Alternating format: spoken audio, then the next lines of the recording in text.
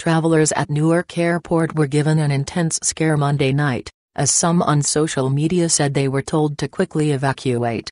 The panic was sparked sometime after 8 p.m. after passengers in Terminal A, including some who were about to board their flights, were told to leave the airport by nervous airline attendants, people on social media claimed.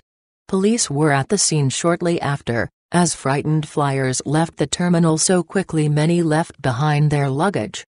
Some travelers were evacuated onto the tarmac outside the airport's gates. Erin first said on Twitter that she was at the gate about to board the flight when the chaos ensued. Imagine you're starting to board and a frazzled flight attendant comes off the plane, stops the process, asks someone to call the police, then starts yelling, with increasing loudness, "Evacuate." First tweeted after the ordeal. Multiple people in the terminal said it sounded like gunshots were possibly fired, but there is no evidence of any gunfire at this time. "I ran with the crowds, hid under some seats, looked for an exit, headed out to the tarmac," Furs later tweeted.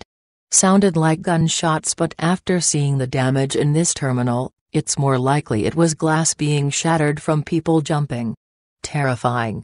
After a few minutes, the travelers were allowed back into the terminal that was littered with abandoned bags and luggage.